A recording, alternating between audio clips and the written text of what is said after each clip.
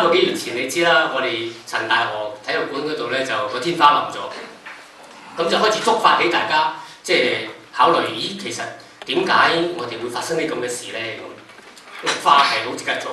喺學校裏邊綠化天台、綠化啲地方其實好有意思，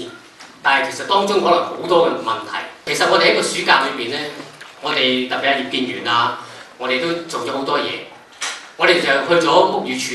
亦都揾咗教育局，要求佢盡快跟進嘅問題。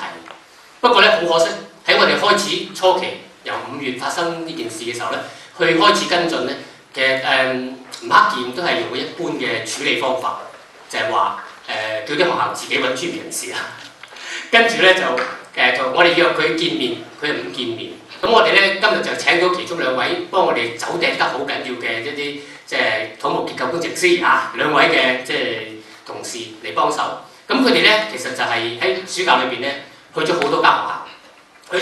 睇到好多嘅唔同嘅問題，睇到好多嘅情況。佢將佢哋收集到嘅資料咧，結合埋佢哋嘅專業知識，今日就同我哋去分享翻初步一啲嘅結果。又會有2類嘅呢個天台嘅。一類就我哋叫 inaccessible， 咁 inaccessible 嘅咧就係話咧，我哋係冇樓梯上去嘅。咁另一類咧就係 accessible 嘅，即係話咧佢嘅樓梯係到達嘅可以。咁同埋咧就圍邊咧會有一個1.1米高嘅嗰個圍欄圍住。因為我見好多學校咧就係因為點會做個綠化工程咧，就係因為有人俾個分定啊，於是我就去做啊，咁啊純粹係一剔過